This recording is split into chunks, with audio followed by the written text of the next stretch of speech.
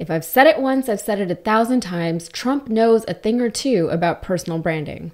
I actually have a background in marketing, which might be surprising to any of you who follow me on social media, but when you are trying to build a brand, truth and authenticity are certainly important, but perception is really what's going to draw in the audience that you're looking for. And Donald Trump knows this. That's why he stood outside of the Capitol for the cameras the day he returned home from the hospital with COVID. That's why he released those ridiculous NFTs of him doing things he could never do in real life, looking a way that he's never looked in real life. And then there's this. As Donald Trump's legal bills continue to mount, he literally is selling the suit off of his back to make more money. You may remember last year, the former president announced a digital trading card collection featuring these images of him as George Washington crossing the Delaware, a WWE champion.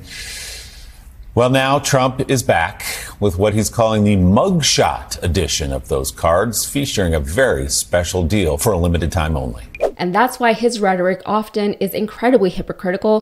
And remember this, Joe Biden is a threat to democracy. He's a threat.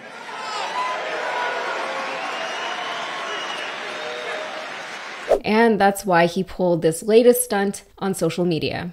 Trump posted 2 screenshots on Truth Social of a Newsweek article, but before he posted them, he edited out the parts that he didn't like. The article headline is, quote, "Donald Trump poised to be first Republican to win popular vote in 20 years. First of all, that's very sad and very telling in more ways than one, but the headline was not edited by Trump. That is the real Newsweek headline.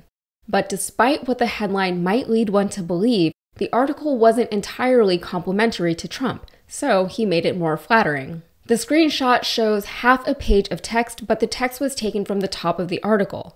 It shows 5 paragraphs, and it was written in a font different from the one that I see on the article itself. He added ellipses here and there to suggest that text had been omitted.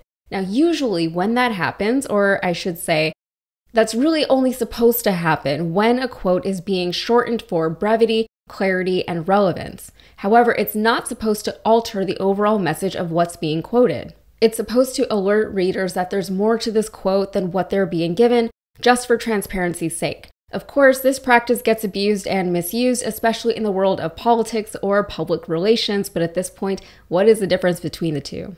Anyway, the fact that it's posted as a screenshot suggests that he was hoping to maybe mislead his audience into thinking that this was a screenshot from the article itself. In other words, his audience would read this, assume that this was part of the article as written, and they might not even pay attention to the ellipses. The ellipses are there for cover. The Trump team knows that the average social media using Trumpster isn't going to fact check this screenshot, nor will they pay much attention to the fact that information has been omitted. That's at least partly human nature, and from a branding perspective, it's understandable that a Trump fan would take away the general gist of what the Trump team wants them to take away. So here is what Trump took out. First, he starts his screenshot at the 3rd paragraph of the article, where Newsweek reports that an NBC poll found Trump winning 47% of the popular vote compared to Biden only winning 42%. Trump removed the 4th paragraph, saying he and his team were reached out to for a comment, and that's totally fine. Remember, brevity, clarity, and relevance, it's not the most important part of the article. But then he removed a line pointing out that he lost the popular vote to Hillary Clinton by nearly 3 million votes in 2016, despite winning the election that year. And he removed a line saying that no Republican had won the popular vote since Bush's re-election in 2004. It makes sense that he wouldn't want to remind his base that the Republican Party nor its platform are actually popular in this country. Then he highlighted the poll results, saying that he had a 16-point lead over Biden in terms of competence and effectiveness, but he left out the part that said those results flipped when Trump's potential felony convictions were taken into consideration. The next bit he left fairly intact, but it's interesting where he chose to cut the quote.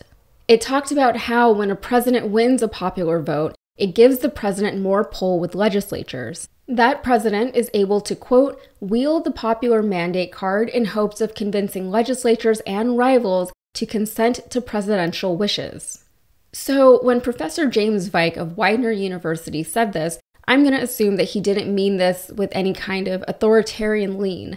I'm assuming he was just speaking in terms of influence and being seen as a legitimate, democratically elected leader. Trump quotes Dr. Mark Shanahan of the University of Surrey saying he, quote, agreed winning the popular vote would give Trump a stronger mandate. So that's where Trump cut the quote. But Dr. Shanahan went on to say that this would be a quote-unquote pipe dream for Trump. So Trump's screenshot ends here, but here is what Dr. Shanahan told Newsweek. Quote, winning the popular vote would need an alliance of young voters, women, and minorities to vote for Trump. That's unlikely. A win of a majority of voters would give him a stronger mandate, legitimizing his position as America's choice. But it is wishful thinking on his part. His core MAGA base gives him 30 to 35% of the vote. Above that, the reality is he'll be playing the political game and trying to pick off particular groups in key swing states. For someone as divisive as Trump, winning the national vote would mean having to win the big populous states on the East and West Coasts. That remains a pipe dream. And rounding out the article, another bit that Trump left out was a quote from Heath Brown, an associate professor of public policy at City University of New York, warning not to get too caught up in polling, especially not this early in the race. He said of the race between Trump and Biden, quote, it's going to be a tight race and winning the popular vote a goal of both candidates. So there you have it.